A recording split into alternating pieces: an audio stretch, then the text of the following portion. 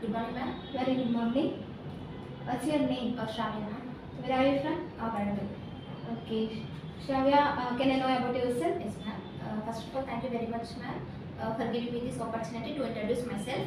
Myself, Shravya. I am from Varangal, and I have completed my graduation in the stream of civil engineering with a 72 percentage, and I have completed my MBA with HR specialization with 82 percentage. And my hobbies are cooking.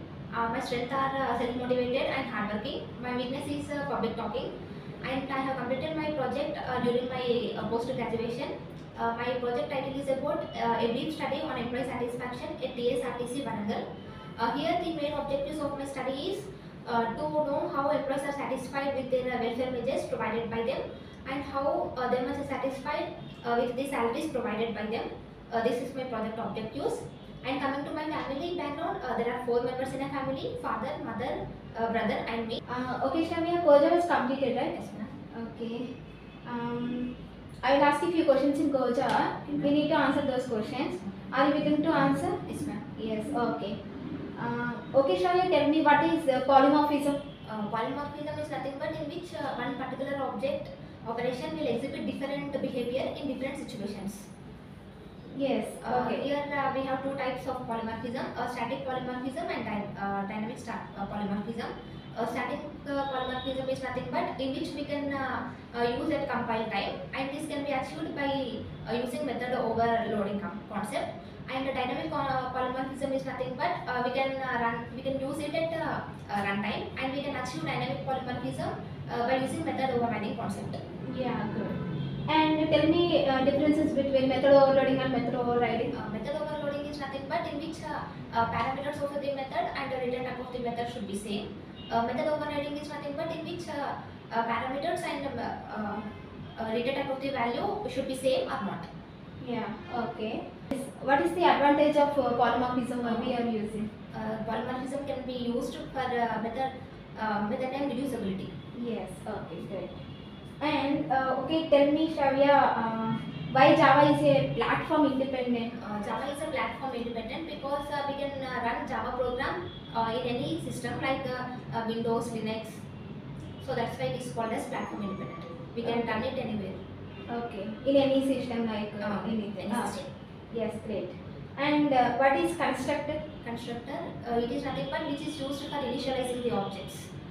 Here we have some limitations in constructor, like class name and constructor name should be same, and in class we will not create any object, it will be called automatically. There are two limitations. Okay. How many types of constructors? There are two types of constructor, ma'am: default constructor and parameterized constructor. Default constructor is nothing but here we does not pass any parameters. Parameterized constructor is nothing but giving some parameters to the value. Yeah, it is called as parameterized constructor. Okay, great. And tell me a few differences between constructor and method.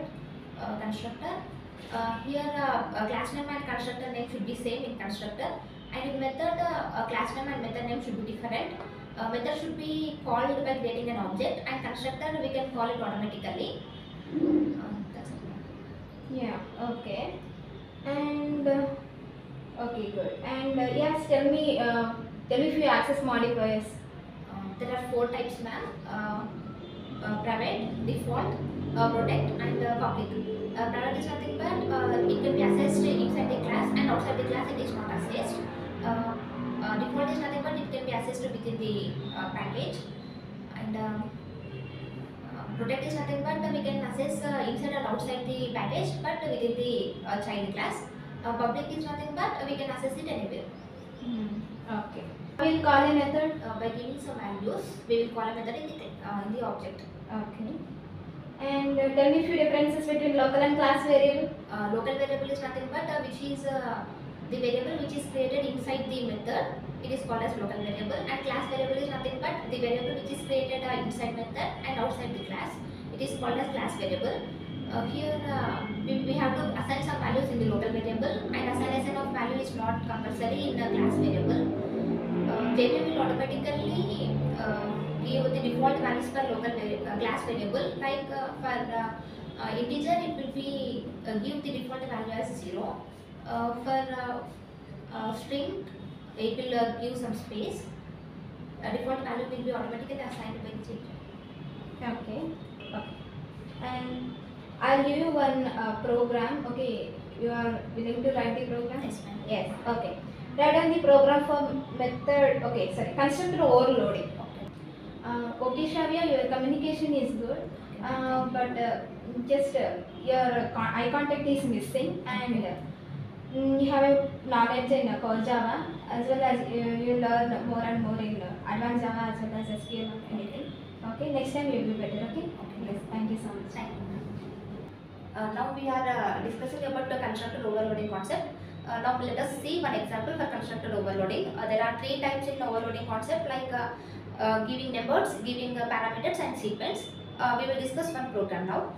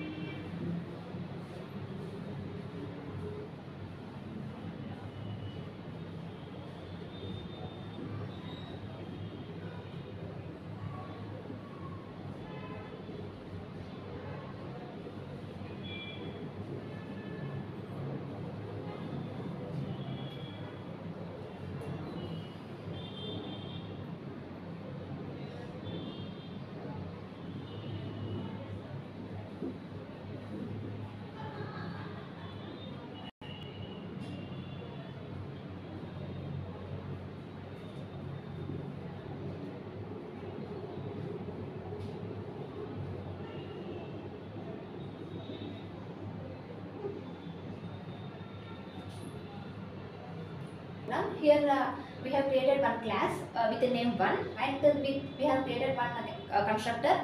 Constructor name should be also same, 1 and 1. Here we have taken two data types, integer A and string B. Method overloading concept for sequence. Sequence is nothing but reverse. Here we have taken int and string, and now here we have taken string and int. This is called as sequence. We have given two values, and value 1 is equals to AA. Value 1 AA is assigned to integer of value 1, and the value to BP, string value will be assigned value 2. Here we have given the output value 1 is equal value 1 and value 2. And in the next we have taken another constructor name with 1. Here we have taken string and int. Here we have taken value 1 is equals to dd. Value 1 is equals to int. Integer value will be d. Value will be assigned to the d. and value 2 is equals to CC. Value 2 is nothing but string. So when we are passing some values, it will be assigned to string value, and we have given output value 2 and value 1, and we are creating the main class and have created the main method.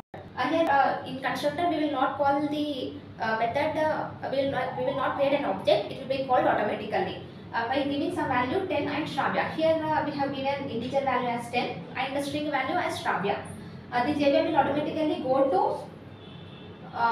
string where we have given here, and the integer value is BB. So JVM will execute this method.